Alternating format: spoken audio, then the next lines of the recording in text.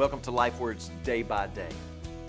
For the believer, in light of our future employment and our present empowerment, we are to be able to handle trivial matters of this life. Listen to what Paul writes to the church at Corinth in chapter 6, beginning in verse 1. When one of you has a grievance against another, does he dare go to the law before the unrighteous instead of the saints? Or do you not know that the saints will judge the world? And if the world is to be judged by you, are you incompetent to try trivial cases? Do you not know that we are to judge angels? How much more then matters pertaining to this life? So if you have such cases, why do you lay them before those who have no standing in the church?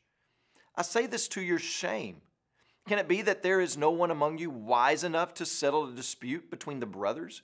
But brother goes to law against brother, and that before unbelievers. We need to take note of Paul's disgust at this point. The first word that Paul pens in the Greek is dare. Dare any of you go to the law when you have a grievance against another brother? Paul begins the sentence this way to show his shock that Christians would act in such a way. You can continue to see his disbelief all the way through verse 9, because in the first 9 verses, Paul asks 10 rhetorical questions, and he makes only 2 or 3 declarative statements.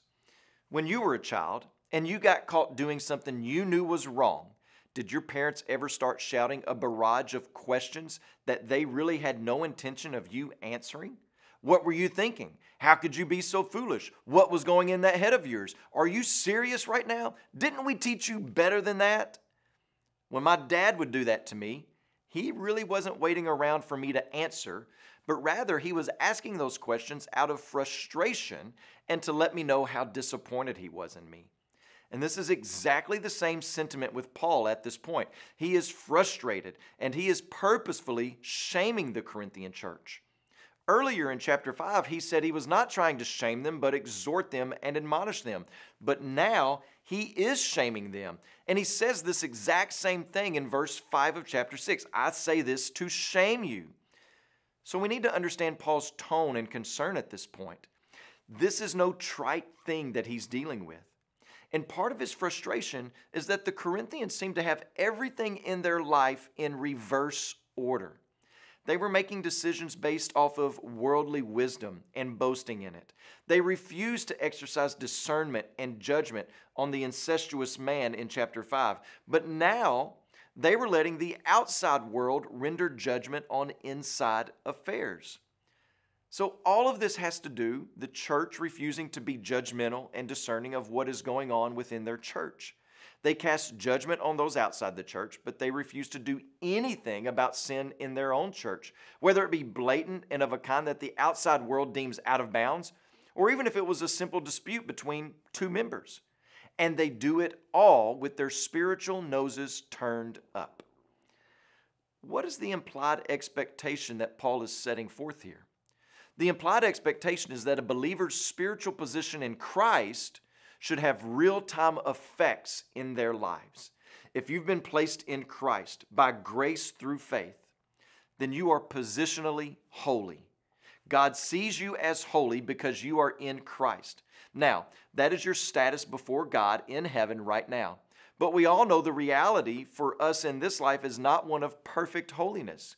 We have not yet attained all that we truly are in Christ. This is the already not yet of the Christian life. We've already been made holy by means of Jesus' eternal and sufficient sacrifice and resurrection. By grace through faith, we embrace and receive that gift. And that reality should change my life today. I make withdrawals on that account. I grow in holiness because I have an infinite supply of it in Christ that is made available to me. Future reality affects present-day values. When you pray today, please remember Boris Lebedev and his family, our missionaries in Georgia. And also remember the Safwa Lifeword broadcast that's heard in Tanzania.